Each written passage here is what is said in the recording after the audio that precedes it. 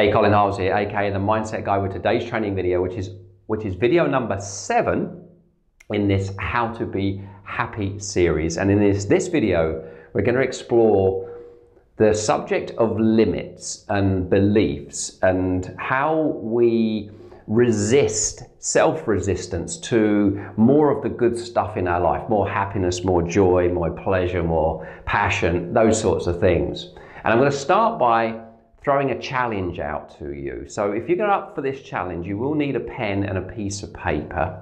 So stop the video if you're up for the challenge. Get yourself a pen and a piece of paper. So what is the challenge? Well, the challenge is to join up 9 dots with 4 straight lines. So if you've got your piece of paper, create these dots the same as this. And your challenge is to join up the 9 dots with 4 straight lines, and your pen must not leave the paper. Okay? I will give you the answer at the end of the video, but if you really want to go for it now. Now what I've done on here is I've created these dots because typically in trying to solve this little challenge or problem, what we do is we go 1, 2, 3, 4. Oh, right, the dot's still in the middle, hang on. 1, 2, 3, 4, and we get stuck in this this box, and we can't figure out how to solve this. And the thing is, you don't need any more resources to solve this. What you do need to do is think differently. And when you think about happiness, our current level of happiness is down to the way that we're thinking. In order for there to be more of it, we've got to think differently. And that's what you've got to do to solve this. You've got to think differently. Now, the reason I want to bring this in, because this represents a box. And we live in boxes. Now, I'm not talking about the box like this room or the house or the box of the office. I'm talking about boxes in our mind. We live our life inside a box. And the edges of the box represent old ways of thinking, represent limits, represents borders, represents fears, represents maybe comfort zone, that's familiar to us.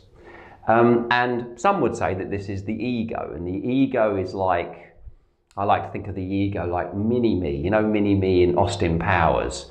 It's the mini version of ourselves. It's the conditioned part of ourselves. It's not the true self, the real self. It's the conditioned self. And so we get stuck in these boxes, and we start to live our life inside the boxes. And we have a box for each area of our life: health, wealth, love, and lifestyle. We have a box for our life. We have boxes within health, wealth, love, and lifestyle as well. And it becomes the way that we think. Now the question is, what's outside of the box? What's this? Well, this is pure potentiality. And if I ask you how much potential do you have, how would you answer that? Now most people say unlimited, and I agree. I don't think potential is something we can measure or something we can totally use up. But because of the box that we create, the limit that we create, then we box ourselves in, and we're not able to experience what's outside of the box. Now what's outside of the box, as I say, is pure potential. It's new stories. It's more of the good stuff. It is limitless, boundless in terms of possibility. And I once read in a book, I can't remember which book it was in, but it was the experiment that was done with fleas. And I don't know if you know, but if you put a flea here, this flea can jump 100 times its height.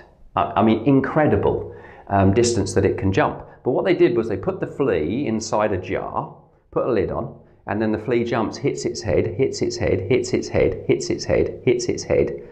And what's remarkable is they're able to undo the lid, drop the flea out, and the flea will jump to the height of the jar.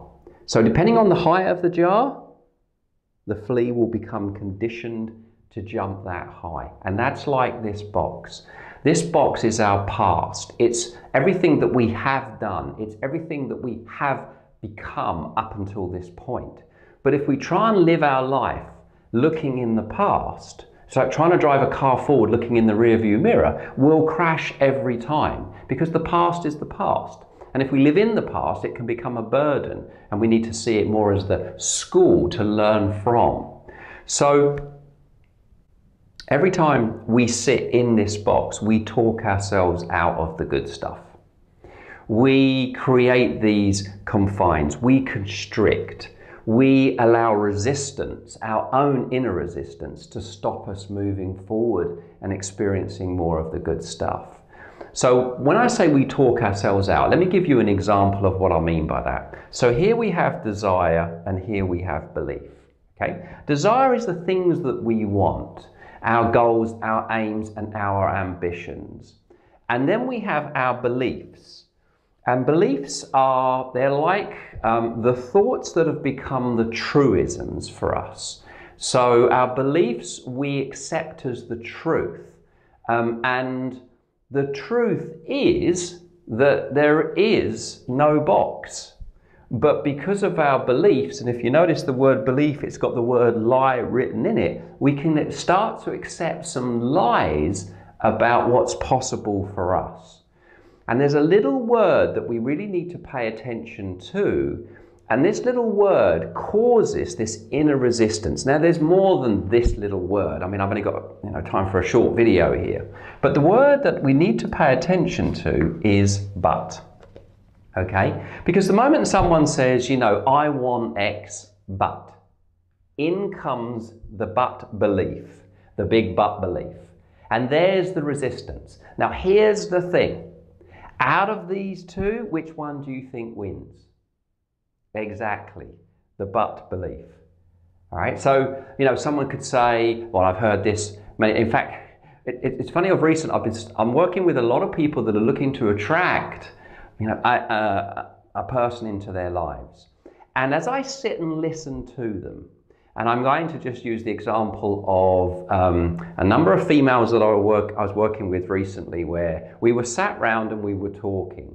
And I got them to write down, I want to find love, but. And then I got them to list what comes after the but. And some of the things were, I want to find the love in my life, but I don't want to get hurt again. I want to find the love of my life, but they're already all married. I want to find the love of my life, but it's really hard to do. I want to find the love of my life, but I'm fed up with babysitting. All right? And the list went on. I mean, it was incredible. Now think about that for a second, because we are only ever meeting our beliefs. We don't really see reality. We see our perception of reality. So if somebody has a number of those but beliefs, right, and basically what they're saying is, I can't have what I want. I mean, that's really what they're saying. I can't have what I want. And if they have that list, and it's quite an extensive list, I'm pretty sure you'll see that that is stronger than that, and that wins over. And then it becomes a self-fulfilling prophecy. If someone believes that it's hard to find a man, then they'll find evidence that supports it. If they believe that all the best men are married, then they will find evidence to support it. That's just the way beliefs work. And so whatever we believe becomes our reality. And this is how we box ourselves in. And by boxing ourselves in, we literally give up on the joy, the happiness that we are seeking and searching for. Because obviously what these beliefs bring is more misery, is more of what we don't want.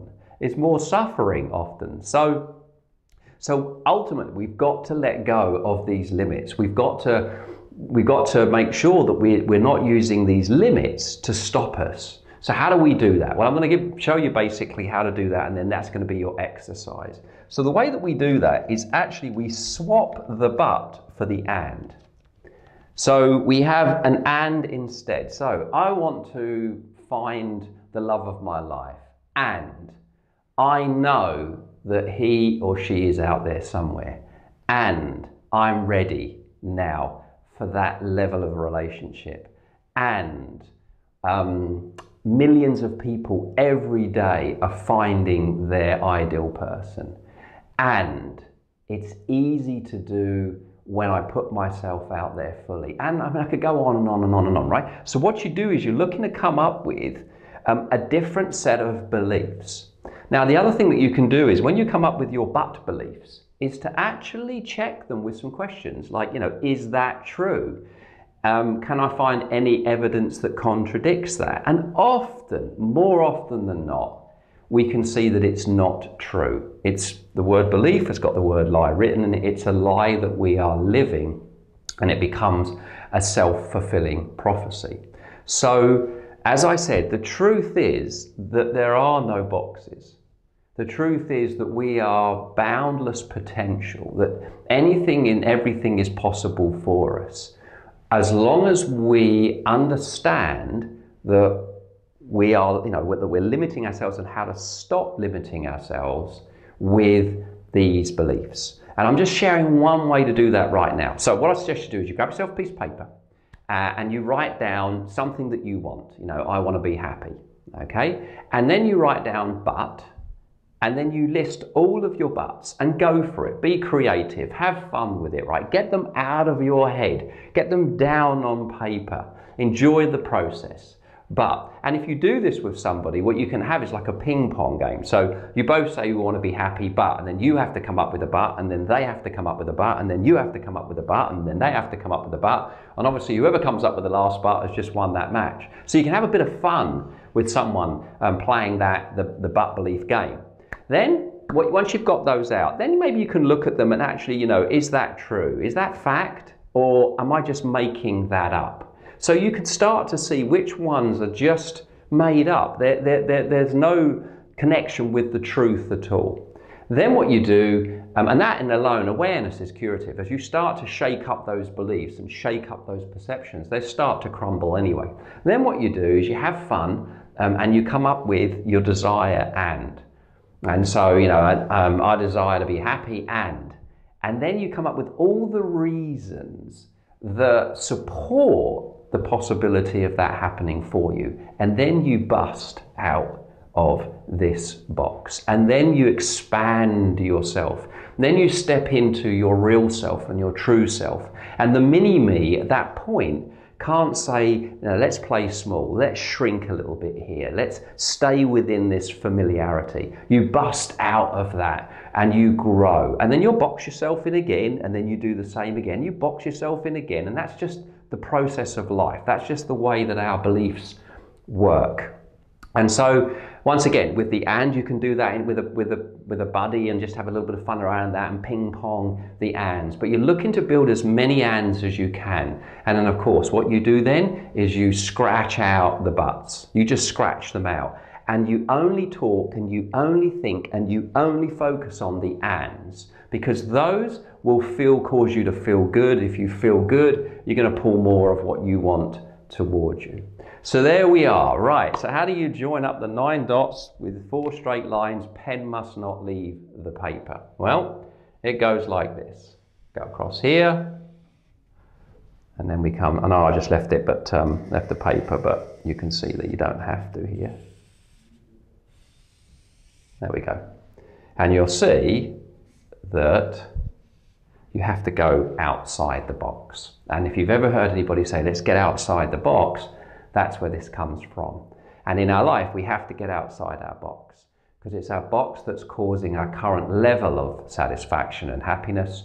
Getting outside the box means that we can experience more. So this is Colin Hiles. Thank you once again for listening to video number 7. Please leave me a comment. Let me know what you think. 1, not very good. 10, really good. Really enjoyed it.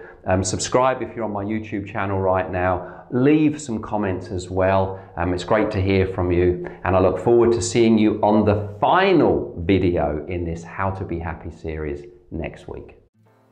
Hold on, before you go, let me just ask you a quick question. Do you feel like a Ferrari that's got its front brakes locked on and it's just spinning round and round? And maybe you're spinning and stuck in the area of health, or maybe you're spinning and stuck in the area of wealth, or maybe for you it's in the area of relationships or your career. Well, unfortunately, most people's minds are working against them, creating things that they don't want repeatedly. I want to show you how to release your mental brakes immediately with 4 free advanced mind power training videos. The information contained in these 4 videos will provide little known keys to the psychology of achievement. As you start watching them, the advanced mind power training will transform you from the inside out. Release your mental breaks today for real results, lasting change, and a quantum leap in your performance. So visit www.advancedmindpowertraining.com or click on the link below this video to get your first free video today.